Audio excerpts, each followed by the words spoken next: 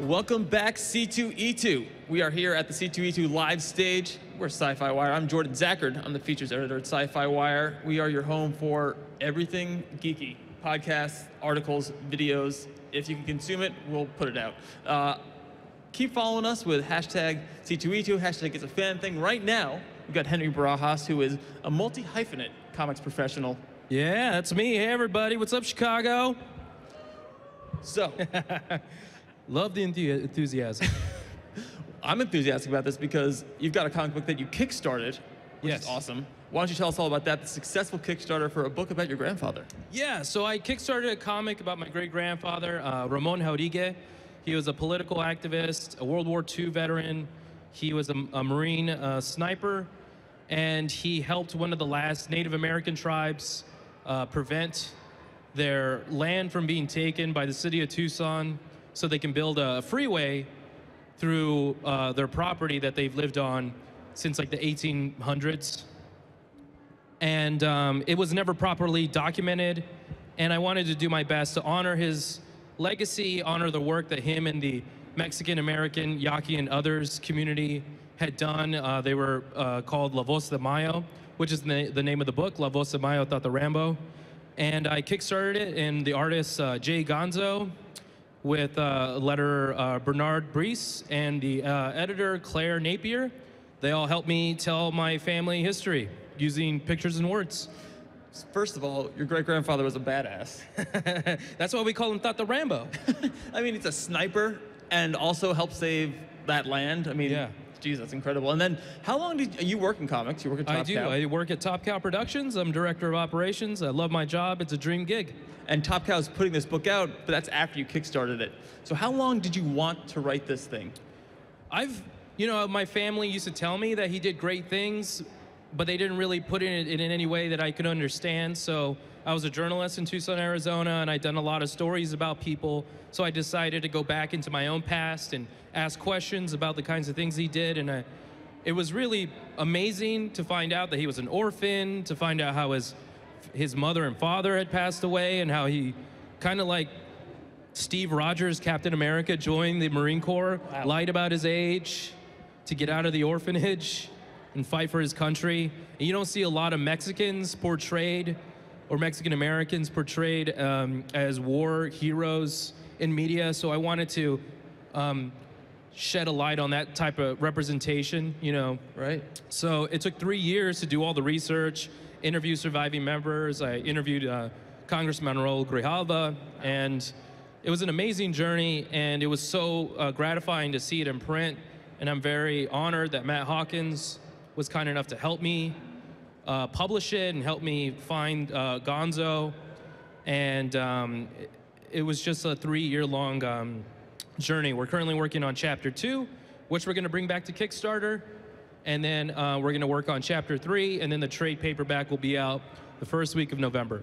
It's so cool that you had people to be able to tell you about these things, and you were able to keep this history not only alive, but put it out for so many people, because I feel like so many of these things, we're in such a 24/7 political cycle, history gets forgotten so quickly. And this is a really important story. Could you tell me a little more about the context of that? Yeah, so in 1970, the La Voz De Mayo crew was comprised of Native Americans, Mexican Americans, Mexicans that had crossed the border, and they were in danger of losing their home. There was 12,000 people that were going to lose their land that they've had their entire lives. Kind of like the Dakota Access Pipeline.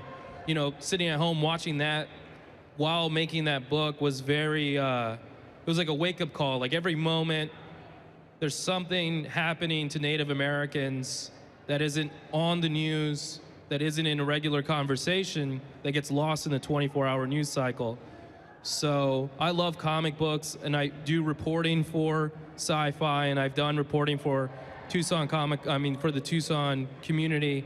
And it was just, it was really gratifying to take what they had done, worked with their local politicians. They worked, if it wasn't for Jimmy Carter's administration, to have sympathy and also be friends with Morris Udall, to have made that happen, to give them their land so they can have reparations, they can have health care, education, things that was stolen from them essentially. So to honor my great-grandfather, to honor Native Americans, and to do something like this I feel very grateful to do. You know, he is a real-life superhero. He was. But it's not like a superhero comic book in the traditional sense, which makes it, was it harder to get people to back you on Kickstarter? Yeah, because people like, when you think of comic books, a lot of people think of like Batman and Superman. Sure. And I was inspired by John Lewis's March that came out through Top Shelf and IDW. So I wanted to do something that I love. And, excuse me. I wanted to do something not very conventional, report news and history that has been lost for 40 years. And to find an audience of people that wanted to see that type of representation. It's very niche, and it's not the most exciting. And even though I try to make it pretty lively in the book, but it's definitely an uphill battle. Well, what's interesting is you did get successful funding, and Talkhouse putting it out, so there's a possible wide audience for it, which is pretty cool. And I feel like people will be interested in finding out about that, especially given the political circumstances we have now. So what's the plan? Is it coming out this summer? How are you going to push it? Yeah, so in the comic book market, it's a really difficult monthly market, so I knew that I wouldn't do as well as like a Batman or Superman book. So I wanted to go directly to trade paperback, but also I wanted to pay my artists and my editor. And so Kickstarter is a great place to find 300 to 400 people and do a small print run of 500, and you're not stuck with thousands of books. You're not stuck owing your publisher money. So I wanted to do something that was very, down to earth, very easy to accomplish. I sent all the packages. So I wanted to give something, because, floppy single comic book issues is a collector's market. So when this trade paperback comes out, they're going to have to really dig for the 400 books that I sent out. And there's no barcode on them, it's super indie, self-published stuff. So that's why we're going straight to trade. It's going to be 120 pages, trade paperback. It's going to have my back matter, writing that my great-grandfather Ramon Jauriga had published, stuff that he had done it's the reason why it's called La Voz De Mayo is because they had a newsletter that was bilingual in the Native American Yaqui language, English and Spanish, to inform the community about what was going on, whether it be rituals or news that the city of Tucson was trying to take their homes away, or just stuff that was happening around the church, because it was a very Catholic community. So I wanted to bring back his newsletter in print after 40 years, and then tell a story, kind of like what, he worked with Cesar Chavez. So it was just trying to, tell a story that you would normally not see anywhere else. What a life. My family's not, if I was to do a comic book about my family, they're not nearly as interesting. It'd probably be pretty grim. So I can imagine my family kind of picking it apart a little bit. Right. How did your family react? Because you're writing about some of them. Yeah, the news sent my uncle into a heart attack. Literally? No, he ate really bad. So okay. it was, the stress wasn't probably good for him, but the family was very conflicted because it was, it's an elder, within Native and Mexican tradition. The elder is very respected and held in high regard. So they were skeptical. They saw the first issue. They loved it. They're very proud and happy for me. So I'm very glad that I could do that for my family, and that hopefully if they have kids and they want to know what their great-grandfather was like, they can give them this book and give them some information that I was craving when I was a kid. Do you have any other family members in the book? Like, do you have a grandparent who's also depicted? Yeah, I mean, my great-grandmother, Leonor, I'm in it, my mom's in it. It happens within 3 time spans, so okay. It's a lot of fun, and for me to see me at that point in 2015 when I first started. So I try to give everybody their due. Do you make yourself pretty heroic? Oh my gosh, I'm so buff. I'm like too buff. They must have been excited to see themselves in comic book form. Oh yeah, I mean, they didn't really know what I was doing. They still don't understand, you know.